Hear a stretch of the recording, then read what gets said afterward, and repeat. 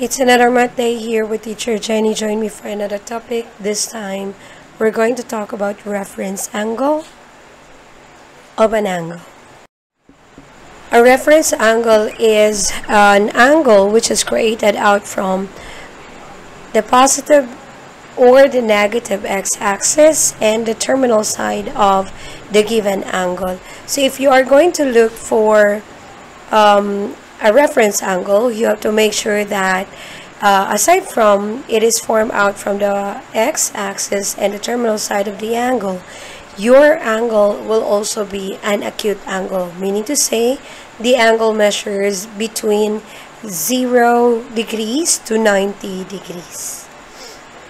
Let's say, for example, we have 47 degrees as an angle. If we are going to draw that one on a Cartesian plane, this will be somewhat our 47 degrees. And since we wanted to look for the reference angle of that one, notice that the 47 degrees is in standard position.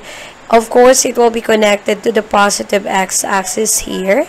And in this manner, if you try to go back to the definition of the reference angle is a positive acute angle which is formed out from the x-axis and the terminal side of the angle.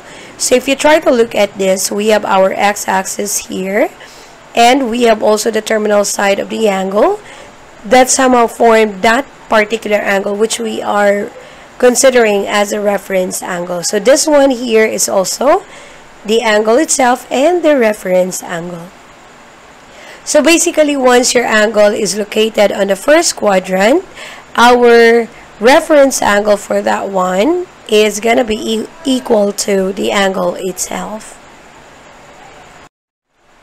Let us try out our negative angle. So if we have a negative angle, we may go for plotting that one right away. And we always consider that this one is our 0. Once we have a negative angle, we move or rotate our terminal side clockwise direction. So from here, this will be our negative 90 degrees, negative 180 degrees, and this is negative 270 degrees. So which means this will be our negative 360 degrees as well. Since this is negative 324, it would be correct to say that that will be located somewhere here. And our angle created is going to be from the positive x-axis up to this terminal side, because we always start at the positive x-axis for the standard position. And then finding the reference angle, our reference angle here is this one, and that should be positive. So if we wanted to look for this value of the reference angle here, we are on the first quadrant, so we would know that the reference angle is equal to the angle itself. Now, the angle that we're talking here is going to be the coterminal angle of the given angle. So since that's negative, we are going to look for a positive coterminal angle by simply having this angle added with 360 degrees so that we can find our coterminal. Coterminal angle for that one is 36 degrees. Automatic, this will be our angle to be considered. And since we are on quadrant 1 reference angle is equal to the angle itself. So the measure of this angle is 36 degrees. So let us now go for finding the reference angle of 110 degrees. And if we may plot, if we have a positive angle there from the 0 degree here, moving counterclockwise, this will be our positive 90 degrees, and this is our positive 180 degrees. So since that is only 110 degrees, it would be right for us to say that that is somewhere in here. And the angle created there is gonna be this angle. We have that as 110 degrees. And since our angle is located on the second quadrant, our reference angle here will be this one here, because again, reference angle, it will be an angle created with the x-axis and the terminal side of our angle. So this one is our reference angle. So to find the measure of that one, all we have to do is to simply do 180 degrees minus 110 degrees because this is in quadrant 2. Quadrant 2, reference angle for quadrant 2 is going to be always 180 degrees minus the angle itself. So this will be now our reference angle. We have that as equal to 70 degrees. So that will be our reference angle.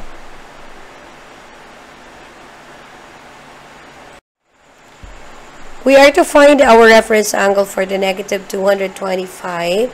So since that is negative, we are going to plot that one using counterclockwise direction on our Cartesian plane. So this is again 0 degrees, and then we have negative 90 degrees, negative 180 degrees, negative 270 degrees, and this one is negative 360 degrees. So plotting negative 225 degrees, that would be somewhere in here. And the angle created there is from the x-axis up to this terminal side. This is what we have for the negative 225 degrees. And then again, our reference angle is gonna be from the x here, or from the terminal side to the x, because we are considering reference angle as always positive. So this will be our reference angle.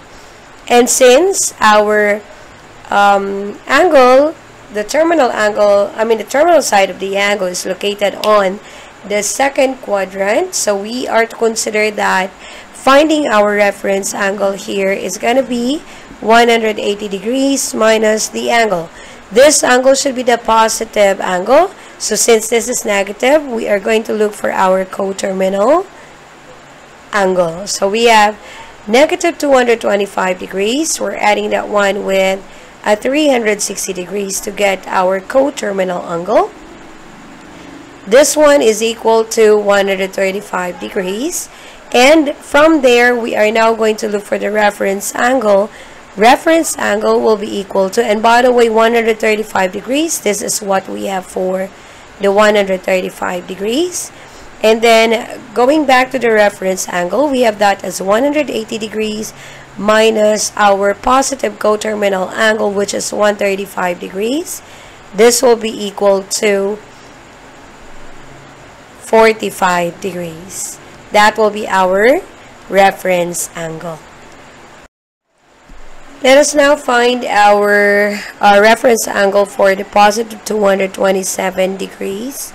So all we have to do is to simply plot that one and know the location of that one, whether what quadrant is it located. So we have the 227, that's positive, so this is 0 degrees. And then we have the 90 degrees. 180, we're moving counterclockwise because that is positive. So since we have 227, our terminal side will be somewhere in here. That lies on the third quadrant. And of course, this one is the angle created by that rotation, which is 227 degrees. And the reference angle for that one is gonna be this one here, which is connected to the x-axis and the terminal side. This is the reference angle. So since this is on quadrant 3, under quadrant 3, to find our reference angle for that one, we have that as the angle minus 180 degrees. The angle referring here is going to be positive. So reference angle now is going to be equal to the angle, which is 227 minus 180 degrees. That will be equal to a 47 degrees. That will be our reference angle. And then let's now move to the next one. So we have find the reference angle of negative 124 degrees. And then we are going to plot that one. So we have a negative 90 here, negative 180 degrees, negative 270 degrees, and then plotting negative 124, that will be around this quadrant. So again, this will be formed out from the positive x-axis to the terminal side. This is where we have our negative 124 degrees. Now, since this is negative, all we have to do is to find the coterminal angle for this one. So we have negative 124 degrees plus 360 degrees. That will be equal to a 236 degrees. This is our positive coterminal angle. So finding now the reference angle for that one, since again this is on the third quadrant, reference angle will be equal to the angle minus 180 degrees. Our reference will be equal to the angle, which is the coterminal angle, so 236 degrees minus 180 degrees, which is equal to 56 degrees. That will be our reference angle, which is on this part here.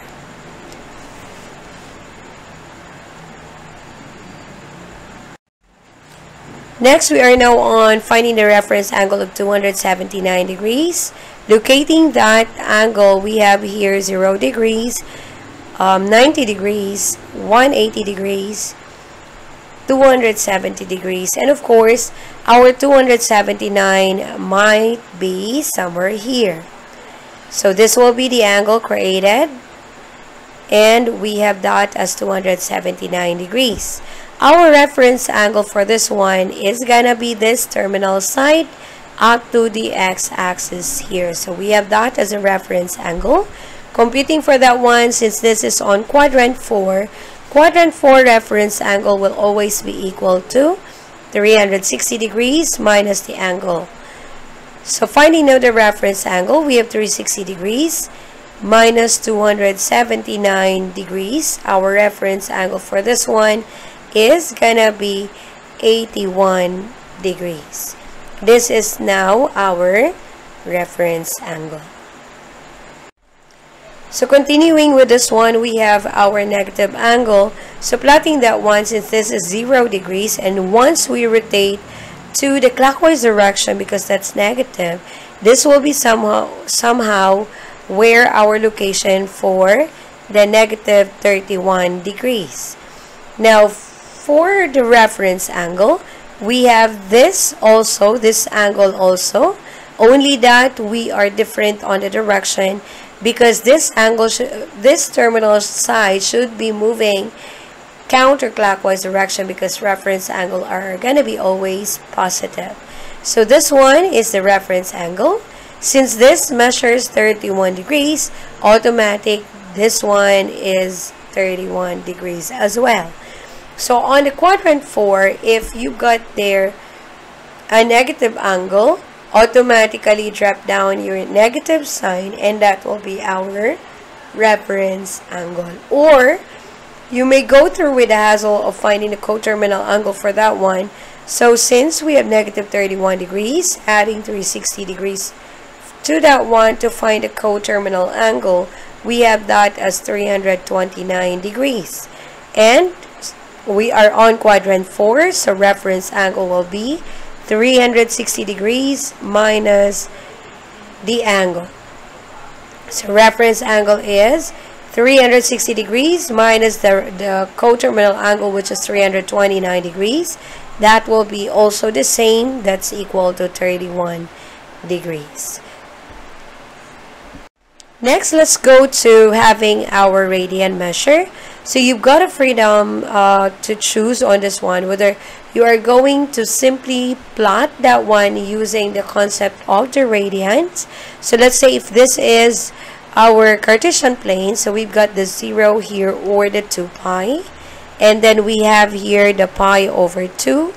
We have this one as the pi, and then we have this as the 3 pi over 2.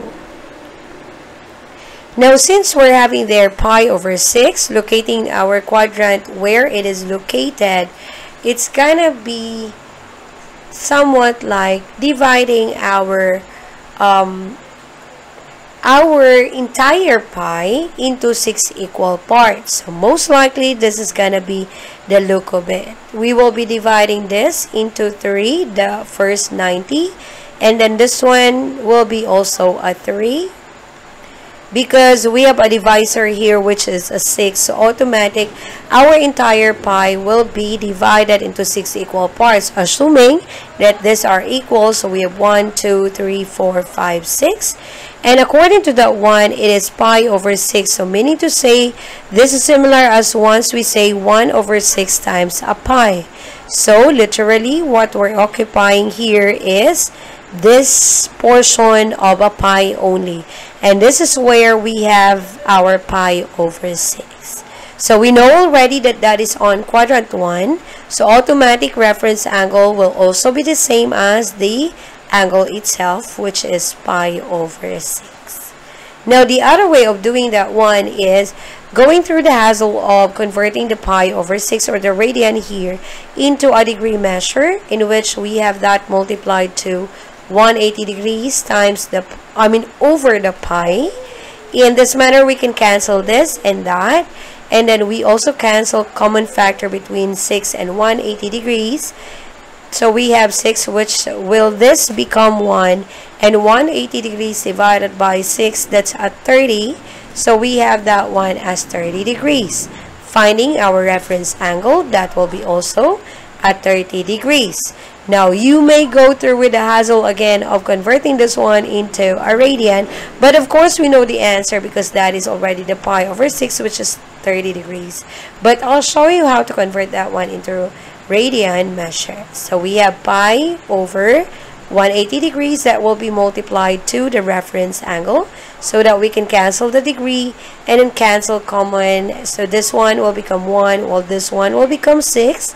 Our reference angle is gonna be pi over 6. So that's it. That is how you are going to find your reference angle of the angle in different quadrants. So again, please do like and share this video and hit the notification bell and subscribe.